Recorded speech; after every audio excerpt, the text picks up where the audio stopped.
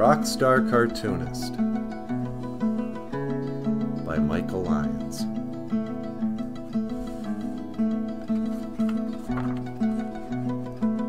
I watch the ripples change in size, but never leave the stream of warm impermanence.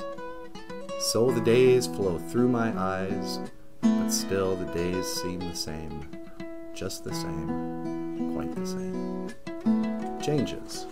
David Bowie. ROCKSTAR Cartoonist by Lyons.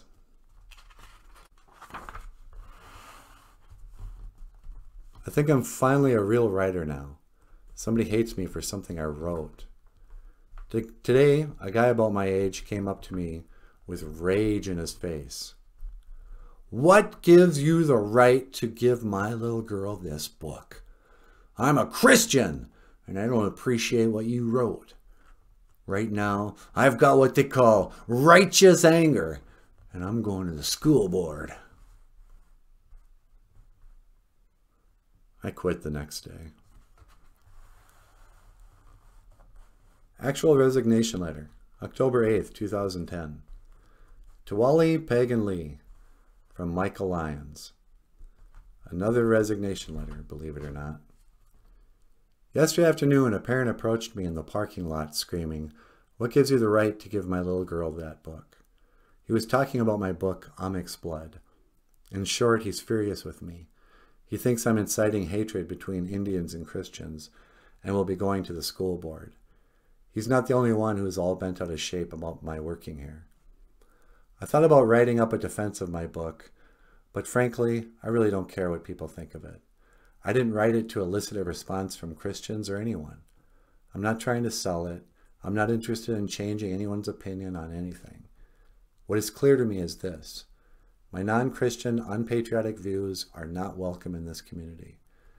If so many parents think my stupid little cartoons are so dangerous, I have to honor their wishes and leave their children alone. I've already been instructed to stay away from the elementary. It's obvious that most of the teachers are not interested in my efforts to teach Ojibwe language and history, or my work with music and theater in the school. The feedback I've received since joining the WHA community has been overwhelmingly negative. I have my thoughts about this, but again, I don't think anybody wants to hear about it. So now I'd like to bow out without causing any more hassle for you terrific people. I'd like to meet to discuss the terms of our divorce. Just kidding. If you'd like me to leave right away, I will. I'd also be open to staying longer until a replacement is found. I guess what I'm saying is, you're off the hook as far as having to defend me to the public. I've already started looking for another job.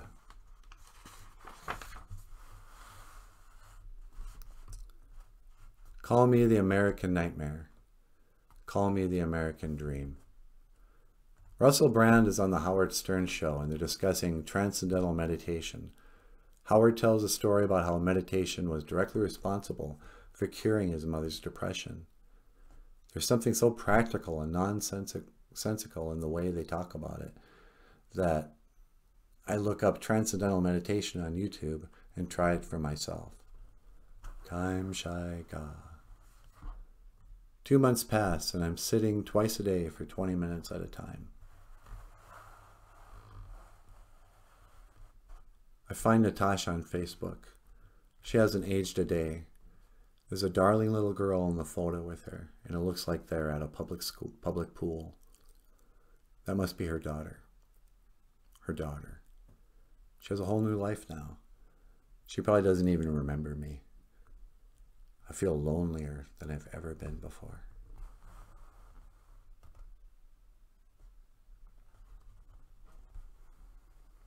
I'm depressed again.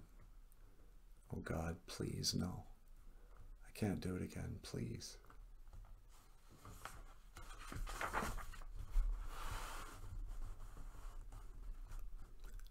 Something happens. One night, I can't stop crying.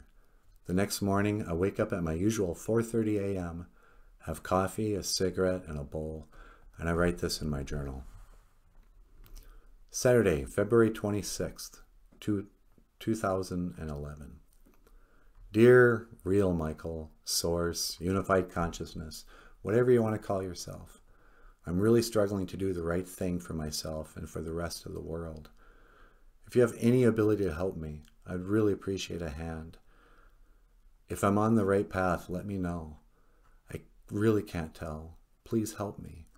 I'm willing to drop everything now. Show me how to live and I'll do it. What else can I say? I woke up pretty happy, I guess. This is a beautiful song. Guess I'll meditate now.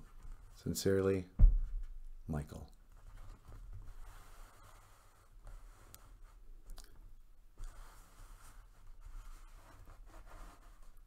I turn the page over and begin writing what is to become a condition of depression.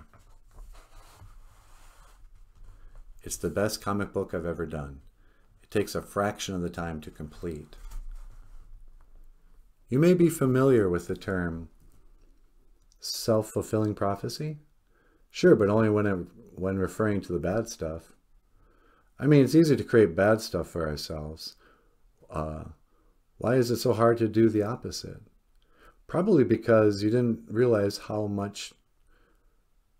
you are thinking and what you are thinking about. If we can become aware of our thoughts, we can control them to improve our situation. So ask yourself, what are your usual thoughts? Every page is a series of happy accidents, and I'm bewildered by how perfectly it works for what I'm trying to do. I have a lock.